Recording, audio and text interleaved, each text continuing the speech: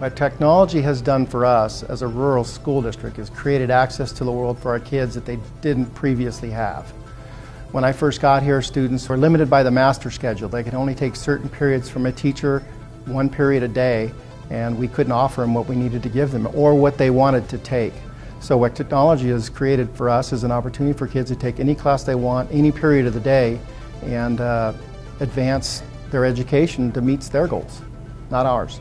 The great thing about the Garden Valley School District is with bringing technology into the school, our school is bigger than these walls. By the click of a button, our students are online taking college classes, taking advanced classes, working above their grade level. They're graduating with college credits, and that is a wonderful thing for our students and for our community. So bringing technology into our building was very important for us to provide an opportunity for kids to take advanced coursework, college coursework that they previously didn't have access to. We have kids that are leaving here now with more than 30 college credits. This graduating class, every one of those seniors will have college credit. Most of them more than 15 college credits. This semester I've taken 2 college classes.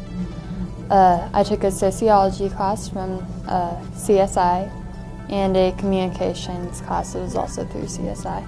I think the way that kids now are using technology in the classroom is great because it frees up the teacher to get more specific with each kid, because every kid has the opportunity to learn the subject through that piece of technology, and then any more specific questions can be answered by the teacher. For my calculus class, actually almost my entire curriculum for the class is online now.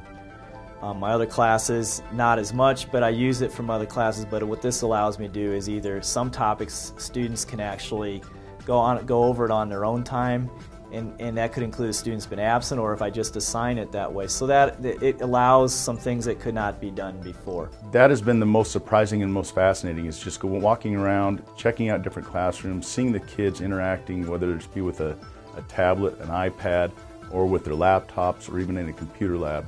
I think that's been the most amazing and refreshing. As a former teacher, now technology director, it's amazing how much they've learned and how much they've progressed. The success of the Garden Valley School, I really truly believe, comes from the top.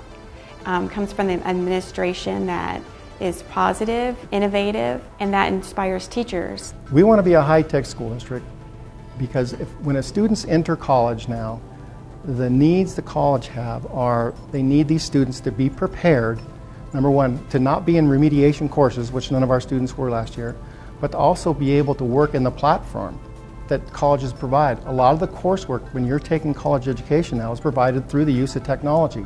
If students don't have that experience, being online in a class, communicating with a teacher via online, trying to figure out how to pace their coursework, if they didn't have that experience, it's going to be difficult for them to be successful in a college setting.